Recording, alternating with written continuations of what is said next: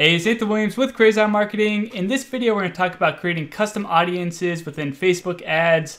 Now, what is a custom audience? Well, it's an audience of people that have interacted with your business in some sort of way. So they might have visited your website, or they might have engaged with an ad or a post that you made on Facebook, or they might have watched a video or something like that that you posted on Facebook. So it's somebody that has engaged with you in some sort of way, and they go onto one of these custom audiences, and then you can put ads in front of these people on these custom audiences, and that's what remarketing or retargeting is it's putting ads in front of people that have already engaged with your audience, and you do that with custom audiences. Also, you can create lookalike audiences with these custom audiences, and I have another video on that, so if you want lookalike audiences as well, check out that video. But in this one, we're going to be focused on the custom audience.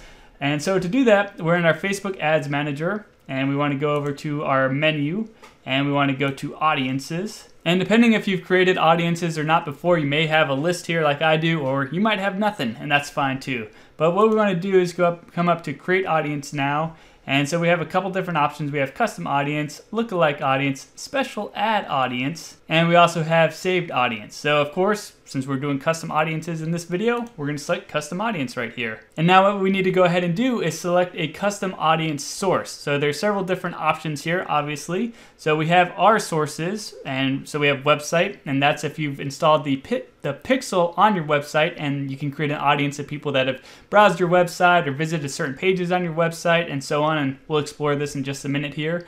You can also go ahead and upload a customer list. So if you have an email list or you have a customer list, so people that have purchased something from you, you can go ahead and upload that database of customers or subscribers into Facebook and build a custom audience with that information.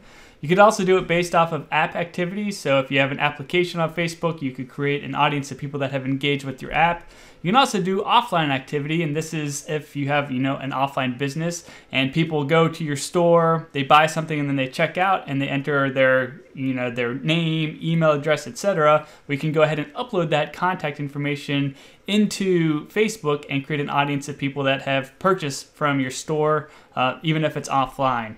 Then we have the Facebook sources, and we have several to choose from. So there's video. So if somebody watches a video of yours on Facebook, you can create an audience of those people, and we'll explore this later. I mean, you can also create custom audiences of people that have engaged with your Instagram business profile. So if you have an Instagram account and people are looking at your profile and engaging with it, you can go ahead and create an audience of those individuals.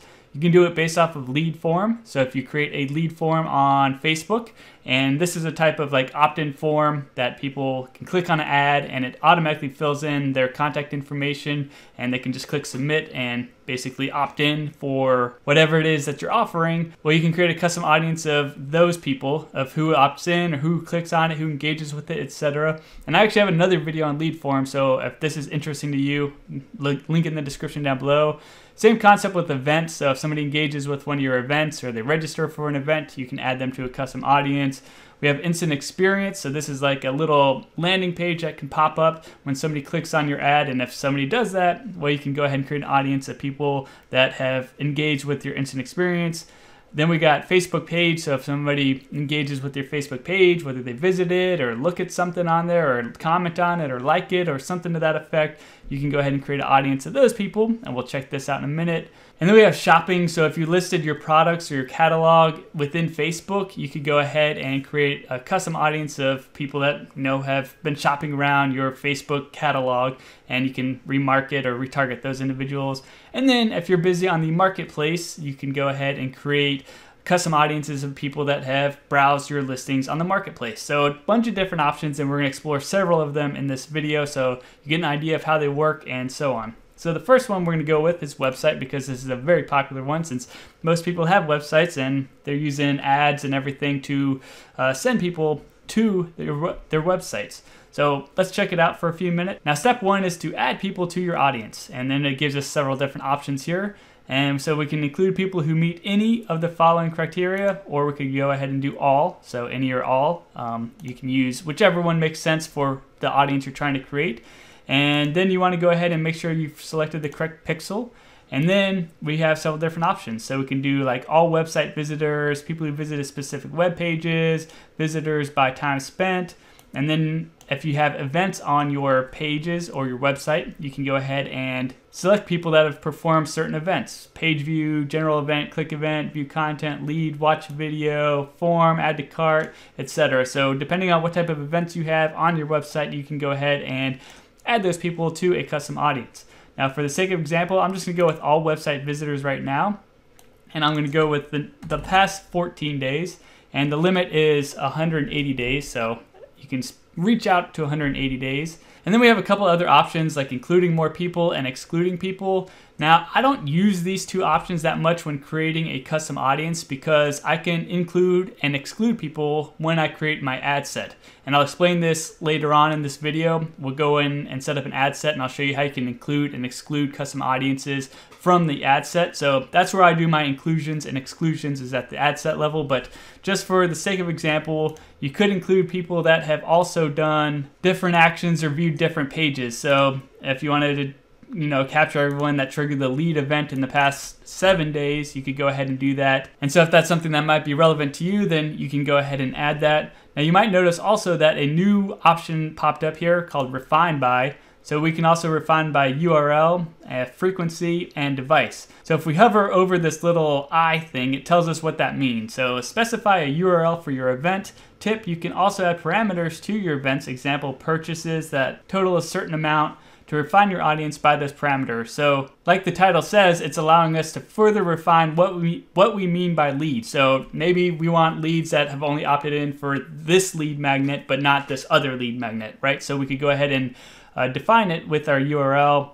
Frequency, so frequency allows you to specify the number of times an event happened. So maybe we only want people that have been opted in to be leads twice or more or something like that. So we want those really highly engaged leads or something like that. And then we can also refine by device. So if you want to refine by the device that people are using, you can go ahead and do that as well. And as you'll notice, the refine by only impacts this second option right here. It does not impact the top option. So that's just something to note and be aware of.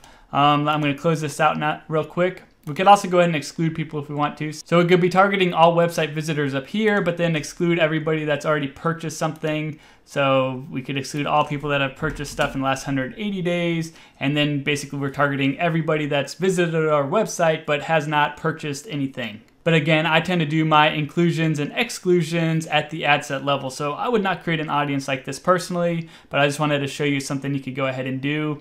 You could also refine by again and select different options in there. So just for the sake of example, I'm going to close this out real quick and say, and so I named my audience demo all website visitors 14 days. And I always put the number of days that my audience is like active in the name of it, so that way I can easily identify and find the particular audience that I'm looking for. So that's just a little tip. I recommend putting the number of days in there because otherwise it's not that easy to find. So anyway, I'm going to go ahead and create audience now, and we get a message that our custom audience was created. So awesome. I'll just go ahead and click done for now. And now I want to go ahead and create another custom audience real quick with my website information. So I'll go to website, and this time I'm going to go to people who purchased. So purchase. And I'm going to do the last 180 days. And I've named this audience demo purchase event 180 days. And now I'm going to go ahead and create the audience now. And I'm going to go ahead and hit done. So I've now created 2 custom audiences based off of my website data. And again, Facebook gets that website data because the pixel is installed on my website and it's pushing all the information back into Facebook. And again, video down below if you need help installing the Facebook pixel on your website. All right, so let's go ahead and look at another custom audience we can go ahead and create. So again, create audience, and we'll look at customer list right now. And so again, this is so you can upload a list of leads, so like the email list, or you can upload a list of buyers, or if you have other contact information in a list format, you can go ahead and upload this information. And basically, you upload a CSV or text file, and then you make sure you include at least one main identifier, so like an email number, email address or phone number. Also, you could upload first name, last name, city, state, country, zip, date of birth, year of birth, gender, age, etc. And the more information that you're able to upload, so the more identifiers you provide, the better Facebook can go ahead and match the people you've uploaded with their database, their users, right? So that's how it works. Facebook takes all the information you upload and it goes out and figures out who that information belongs to and matches those people up and puts them into your custom audience. Now, one thing that's very cool about this is if you do have customer information and you know how much people have purchased, like their lifetime value, you can include the lifetime value amount in your list that you upload, and that allows Facebook to create an even better custom audience, as it can start to see like what type of person spends the most money, like what type of demographics, interests, behaviors, etc. is spending the most money with your business. So that can be very beneficial, especially when you start creating lookalike audiences. The more information you can provide to Facebook, the better. And if you need help with like the template, you can download a list template right here, or see formatting guidelines, or if you use MailChimp, you can go ahead and import your information straight from MailChimp. But the rest of it's pretty self-explanatory. Basically, you go through these steps right here and select what's relevant, and then you just upload your CSV or text file right into this field. Click upload file. Facebook goes out, matches your contact information with what they have, and builds your custom audience for you. So it's pretty straightforward. Once you have your list, you just go through these simple steps and boom, you have a custom audience. So that's very handy, and it's a custom audience we use a lot. Now let's come back into custom audiences. And I'm going to go ahead and skip over app activity, as I don't have any applications, so it's very hard to demonstrate it. And then we have offline activity, and this is a little bit more advanced, as we have to go ahead and configure offline activity tracking, and I'll have another video on that, so link in the description down below if you're looking for offline tracking. But now we'll get into video. So let's go to video real quick and check it out. So now what we need to do is go ahead and select the engagement, and we click into this little field here, and it gives us several options. So people who watch at least 3 seconds of your video, 10 seconds of your video, at least 15 seconds of your video, 25% of your video, 50%, 75%, 95%, etc. So you can go ahead and select what's relevant for you and who you're trying to target. Of course, the longer somebody sticks around watching your video, the more highly qualified they are. So, the 50+% video watchers is probably like the better audience to create. However, if you're trying to go for volume or something like that, well then obviously you'll select, the lower amounts. Typically, I just go with the 15 seconds, as that means they've chosen to stick around a little bit longer to watch your video. So that's what I typically go with, but of course, choose what's relevant for you. And then what we need to do is choose video. So we come in here and we can go ahead and select it based off of the campaign or Facebook page or Instagram business profile or the video ID. Typically, I just go with Facebook page. And we come in here, navigate to your page, and from here you go ahead and select whatever videos you want it to include in that audience. So I might come in here and be like, okay, I want this video, and this video right here. So these 3 videos I want to use to create my audience. And I can go ahead and hit confirm now. And so now people who have either completed or viewed at least 15 seconds of your video through play, and it's these 3 videos right here. And if I want to add more videos, I can go ahead and click edit if I want to, and be like, okay, I actually want to add these 2 videos as well. So I can hit confirm now. And if I want to, I can take it a step further and click into here again and be like, I also want people that have watched 95% of this video right here, and hit confirm. So now I have a combination. So people that have watched 15 or more seconds of these videos, or 95% of this video. So you can kind of mix and match how you want to go ahead and create this audience. Now with video, you can target a maximum of 365 days. I don't know why the other one's only 180 and this one's 365, but hey, it is what it is. I'm just gonna say 14 days, and then I'll go ahead and name my audience, and then go ahead and create my audience, and next, and done. All right, so let's go back in here and create another custom audience and check it out. So we have Instagram business profile. Let's go into here real quick. And in order to create this type of audience, you do need to go ahead and connect your Instagram account to your Facebook account. And I have another video on that as well. So link in the description down below on how to connect your Instagram account to your Facebook account. But once that's done, we have several different options here. So people who engage with your business, or people who visited your business profile, people who engage with any post or ad, people who sent a message to your business profile, people who saved any post or ad. So you can of course select whatever relevant for you. Again, same options of include, exclude, etc. So we don't have to cover that again, but I'll just say 14 days that they've engaged with my Instagram profile. So let me go ahead and name this real quick. And now I'm going to go ahead and create my audience, and done. And let's create another one. So create audience and custom audience. And we have lead form here, so let's go into here. And again, I have another video on lead forms that goes into more details, but I just want to point out these options since this is a custom audience video. So we can go ahead and choose the page that we're targeting. So let me go ahead and do that real quick. And we can also select which forms we want to go ahead and target. So if you have different forms, you could go ahead and select whichever one you want to, or you can select multiples if that makes sense to do so. So now I'm targeting both of the lead forms that I have on my page. And then we have another drop down. So anyone who opened this form, people who opened but didn't submit the form, people who opened and submitted the form. For this particular one, I'm going with people who opened but didn't submit the form, and I'll do last 14 days, and I'll go ahead and name my audience, and I'll go ahead and create my audience now, and done. And let's go ahead and create another custom audience. So come in here, we have events now, and so this works quite similarly to the lead form. We come in here, we select whichever page we're using, and select it. You can go ahead and select specific events if you have any that you want to select.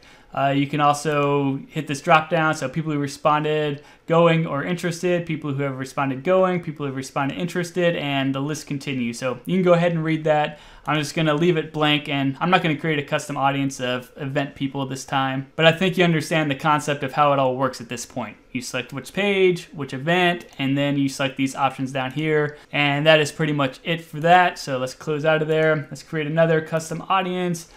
We got instant experience, so same concept as the other ads. So you come in here, you select your page, and then you select what type of engagement that they had with your instant experience, select the days, and name it, and so on. So same concept, pretty self-explanatory, but at this point, Facebook page, let's come into here. And so here we go ahead and select which page we want to go ahead and create an audience based upon. And then we have people who engage with your page, anyone who visited your page, engaged with any post or ad, clicked on any call to action button, sent a message, saved any of your pages, posts, and so on. So I'm just going to go anyone who engaged with my page in the last 14 days, and I'll go ahead and name it and create my audience. And done. And now let's come back up here and see what else we got. So we got custom audience. So we have shopping and marketplace listings. Now I don't have any catalog connected and I don't have any marketplace listings, so I can't really demonstrate those for you. But if you're taking advantage of the shopping or catalog feature and also the marketplace listings, I imagine creating audiences is just like creating any of these other custom audiences. Basically, once you understand how custom audiences work, creating them is pretty simple. So we've created a bunch of custom audiences and we went through and demonstrated them. And now I'll show you how you actually use them. So let's come back out here to our ads manager. And what we want to do is hit create now. And I'm currently in the quick creation mode, but I'm going to switch over to guided creation. So if you want to follow along, you can switch over to guided creation. And I'm going to fly through these settings real quick so we can get to the ad set and in particular the audience selection, because that's where we're going to use our custom audiences. So I'm just going to select traffic and I'm not even going to name it. We're going to hit continue and I'm going to scroll on down here to audiences. So here's where you can go ahead and use the custom audiences that we've created. So I named all mine demo, and so I can easily go ahead and add them. So I got engage with Facebook page in the last 14 days, engage with form in the last 14 days, engagement with my Instagram profile, watched a video, and all website visitors. So right here is what I was talking about with the inclusions and exclusions. So here I'm including all these people, right? So I'm targeting people that have engaged with my Facebook page, or they've engaged with a form, or watched a video, or visited my Instagram profile, or visited my website, right? So that's inclusion, including all those people that have engaged with me in some sort of way in the last 14 days. And then I can go ahead and exclude right there by clicking that exclude option. And so I want to go ahead and exclude people that have purchased in the last 180 days, right? So if they triggered the purchase event in the last 180 days, I want to exclude them from my advertising efforts because they're already a buyer and I don't need them to buy again, at least for the sake of example here. So now hopefully you can see how the inclusions and exclusions work with the custom audiences.